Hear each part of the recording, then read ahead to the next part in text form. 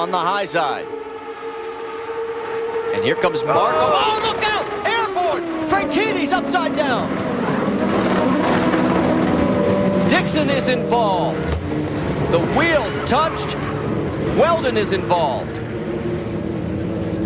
Airborne up here, got up into the pit. We got him coming down.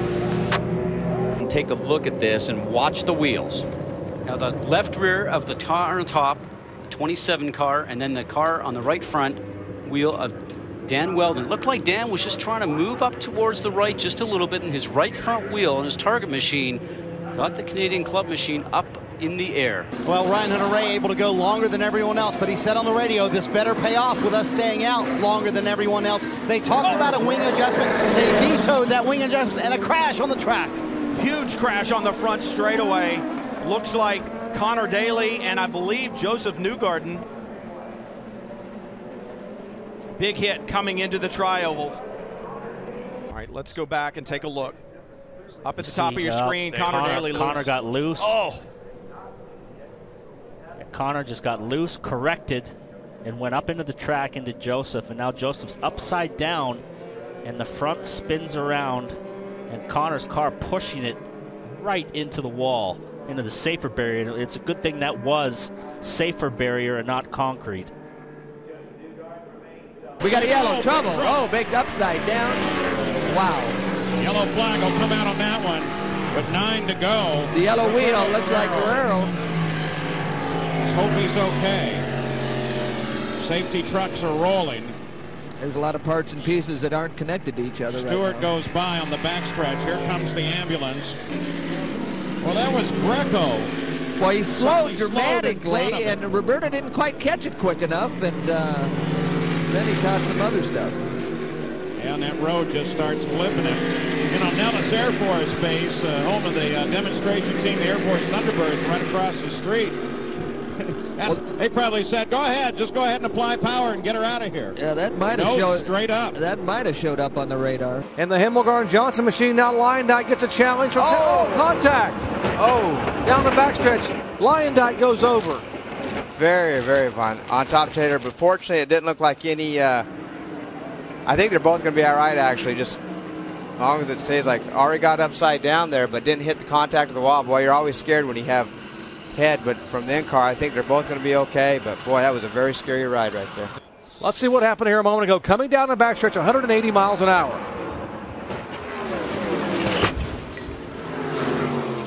Boy, looked like Ari just didn't realize Mark was there and turned up. Actually, turned to the right, and there was Mark on the outside of him, and just nowhere right there. He took that little turn. And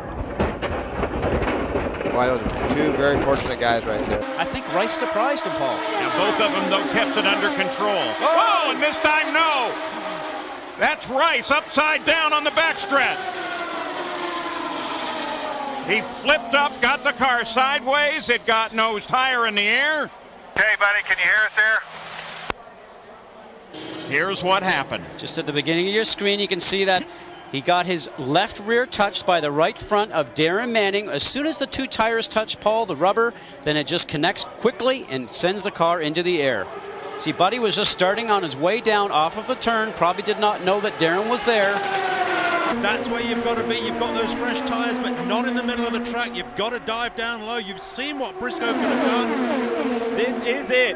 One lap. Oh, there goes Ryan Hunter-Reay and Ryan Briscoe, and Briscoe flies. Oh. Briscoe flips and flies. Watch this, just a gap that closed again. It's Karam coming down, Hunter-Reay in the middle, and Ryan Briscoe, just the innocent bystander there down on the inside, and that nose just dove in like a dart into the grass. Absolutely. And flipped Briscoe. And there goes the 9 underneath Hinchcliffe. So Scott Dixon, he wasn't kidding around. He says, let's go back to racing. Probably made some change in that pit stop we had. Trouble. The 82 of Tony Kanaan, the 22 of Thomas Scheckter, a big contact. And Tony is on his lid. Okay, Tony? Yeah. Here's a replay. Oh, Tony on the low side, and then what's ended up happening with Marco, he ends up just getting squeezed from Thomas Scheckter, the 22 machine on the right-hand side. And so he ends up then getting into Tony, which then starts all this off. And that's why you saw the right front suspension damage on the 26 sample machine of Marco Andretti. And there's no safer barrier on that inside portion of the wall, but thank goodness those tires were there. It's going to be close as we look at the battle with Catherine Legge Oil Syrup. Oh my goodness. Oh my God, massive accident. Oh my God, that is the motor, a car, the tub landed upside down. That is the kink. I don't know who that is.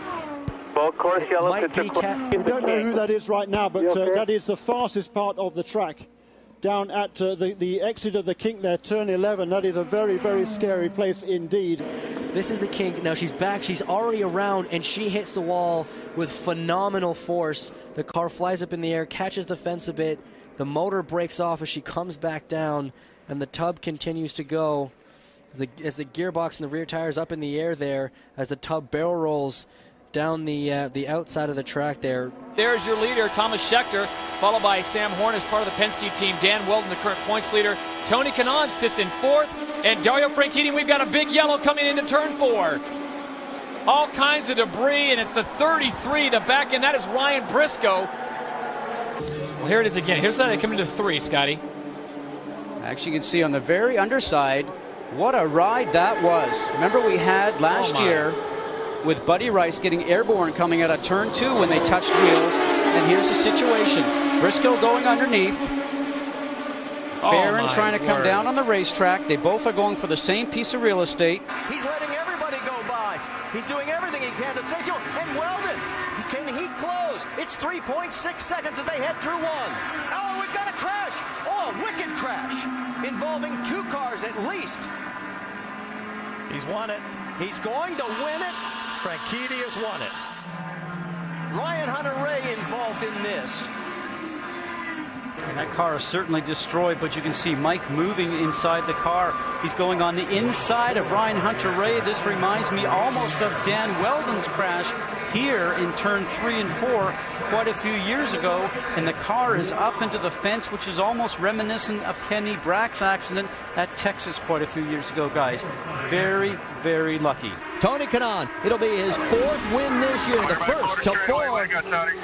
And his 11th. Nice job, TK. Nice job. Good job, guys. Nice job. Hey, Brooks. Happy birthday, brother. Happy birthday. Take a look. Oh, and we have a crash at the first turn after they cross the finish line. It is Koski Matsura and Dario Franchitti. He was trying to get underneath. Oh my gosh, he goes up and over again? Oh, can you count this as lucky or what in the world? That looked like one of those hydroplane blowovers. My goodness. All right, here we go. We're going to go on board. Now, you're not riding aboard a jet fighter right now when you start to see the sky. Whoa, whoa, whoa. He just checks up and touches the tire up and over. Reminds me of a ride in a fighter plane. Trouble. Oh my goodness, what a huge crash. Scott Dixon is in it.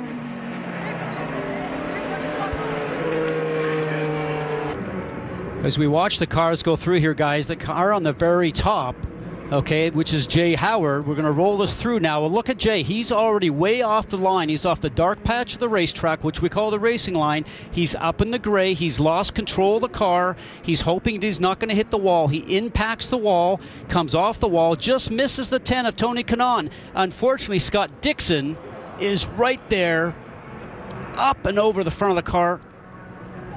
Car hits on the top of the wall. The safety cell on these cars, guys, I can't tell you how strong they are.